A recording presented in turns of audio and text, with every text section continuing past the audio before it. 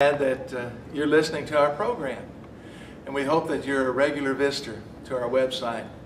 We hope to have things for you that would be interesting, educational, uplifting, encouraging. Go with me to Psalm 119, the longest chapter in the Bible, and let's talk about the word "word." We're looking at the Bible and talking about it today.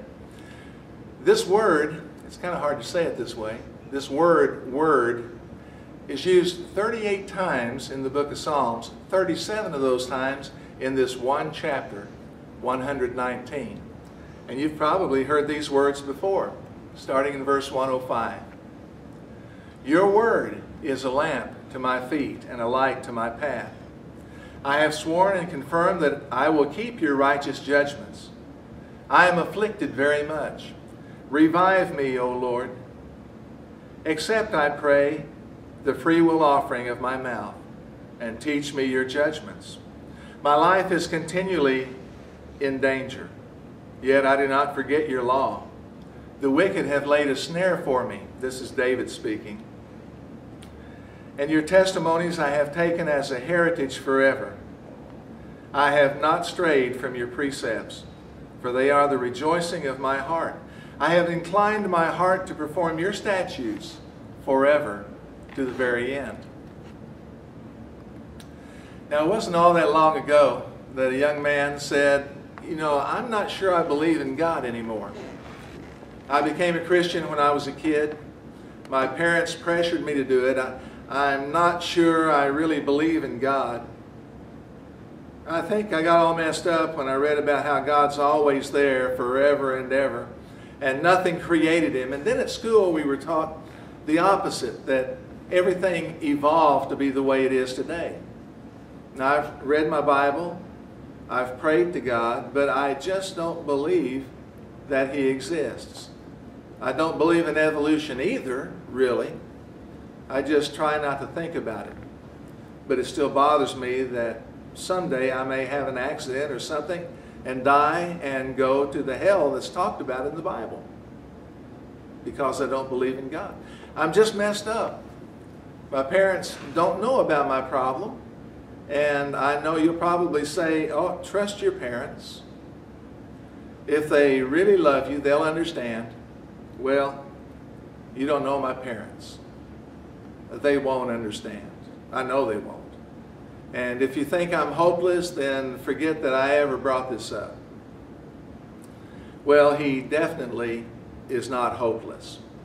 And the very fact that he's thinking about these things constantly, and that he has an open heart are, I think, proof of that. When you really get down to it, his experience is very similar to what many people in the Bible experienced. They too had highs and lows in their walk with God. Sometimes the lows were very low. We just read about David. And sometimes his lows were low. So if you're having the same uneasiness in your spiritual life that this young man is having, then my first statement to you is don't despair because you're asking tough questions. The fact that you're interested in these things is proof that you care about spiritual matters and that you're on the right track. But where is that final path leading? See, some who question their faith ultimately reject God, and that path leads to destruction. So it's important that you raise questions. You continue to look for answers because those who seek, the Bible says, will find. Seek first the kingdom of God and his righteousness, and all these things shall be added unto you. The only place to look for those answers is in the Word of God. Go back to what the young man said about his parents and not understanding him. I think it's important for him to talk these things out with his parents. And if you can't go to those who love you most, who can you go to? Now, are parents always right? My parents weren't always right. Yours weren't either. No two sets of parents are alike. And I know that some are very hard to talk to and sometimes impossible to talk to. But whether it's your parents or a preacher or a counselor or a friend or somebody else to talk to, always be sure to compare what they tell you with what you read in God's Word. Don't ever stop opening God's Word and looking to this resource, going to it for your answers to life. It won't fail you. Now, is it all easy to understand? No. But the most important issues in life are there, and they're understandable. In the Bible, you'll find comfort, assurance, and your faith will grow.